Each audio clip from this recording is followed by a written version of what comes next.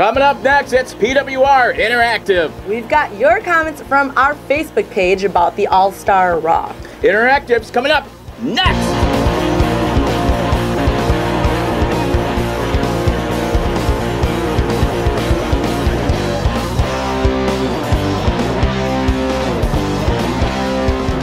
And welcome to Pro Wrestling Report Interactive. I'm Linda Kay along with the Kaz. Good evening, Linda. Good evening to you. How are you? Doing all right. Big weekend. How about you? Well, it's always big. Okay. That's good to know. All right. Well, as you know, we had a big Raw this past week. Yes, All-Star. 3-hour edition All-Star Raw. So we've got your comments here, and we will start off with some comments from you. Yes, this is from Brian Perelis, and I apologize, Brian, if I mispronounced your last name. Kofi just boomed him way out. Anytime he's in the ring, people watch. They do. He's still a fan favorite, and let's see if they continue to give him some type of push. There you go. All right, next comment is from Jeremy Thibodeau saying, I'm so blown away by Vicky's continued weight loss and can't wait for R-Truth to hit DC. How cool was it for Jomo to make a surprise appearance? Wonder how his appearance will affect the PWR draft banter. We know about this whole draft banter. And a lot of that's from the gallery. Yeah, a lot of controversy with something. What do you think of R-Truth? Do you like R-Truth? You know what? I like it. I think you need this push. It's kind of a. You like it? It's different. It is. I mean, still steering a bit away from PG, but you know, sometimes you just gotta push the envelope a little bit. Yeah. This is from Sorrel Battle. Aside from Morrison getting got, this episode feels like a 3-hour video game commercial. Interesting point. Morrison is, I guess, still battling an injury, and they haven't decided what they're going to do with him. Eventually, he'll get back into that ring. All right. We got a comment from Christopher Fleming. Christopher says, I'm having a decent amount of fun watching. R-Truth's heel persona is getting pretty amusing, but I think Christian needs to do something crazy to gain more heat. I don't think he's getting enough. Well, trying. Yeah. You're giving it a shot. Championship for. Oh yeah.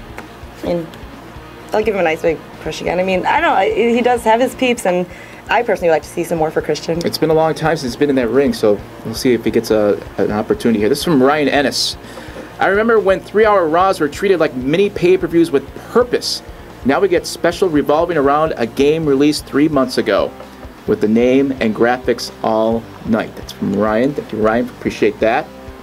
All right, coming from James Surfenbird Morehouse. James says, another burial of Wade Barrett. This is not good.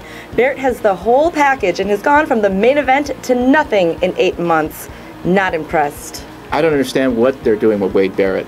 The guy's got all the talent in the world. It doesn't make any sense. That's like a McMahon type of wrestler too. Tall, big, good voice. I don't know. Even at WrestleMania, that match lasting, I mean, didn't make any sense. This is from Luke Henderson. As a whole, the show has been very hit and miss. Some good moments, some bad. Austin has been an obvious highlight, and Punk Cena has definite potential. I like the match with Punk Cena.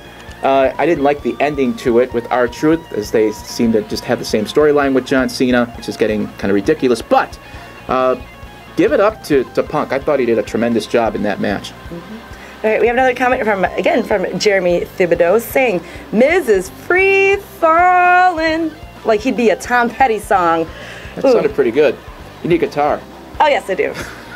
Something else that Tom Petty likes to do. But, no, that is true. I mean, he's lost. Yeah, with WrestleMania, you know, like, and everything and all that support, and then just now, you know, the title shot being gone. I don't know, man. I am a Miz fan, so I'm hoping something else can start besides just, you know, matches. Maybe a face turn in the next 3 to 6 months. That is something. Who knows? Good. Chris Mendez. It's totally R-Truth's time. Everyone was shouting Little Jimmy, including me, during the commercials, and everyone was energized with Evan Bourne when Airborne. So far, not bad, and Austin on camera again is proving to be worthwhile for the WWE's bottom line. Agree, Chris. Austin has been outstanding these past few weeks, and with Toughen Up, he has this great momentum going. It's up to him, I think, at this point, if he wants to continue to stay, but if the money's there, I guarantee he's going to stay. Yeah, he is the glue that is making Absolutely. Brock, you know, and the fans kind of sticking to it, I think. I mean, his presence alone is just amazing. Like you said, with Tough Enough, and just, you know, the months leading up to, I mean, I know WrestleMania is, you know, quite a ways away, but I'm just waiting to see with the whole All-Stars, you know, with The Rock, you know, coming back eventually. Yeah, eventually. We'll see how everybody will tie together. So thank you very much, everybody, for your comments, and make sure to keep posting your Facebook, tweets, YouTube comments, Blog Talk comments, and we will make sure to try to read them here on PWR Interactive.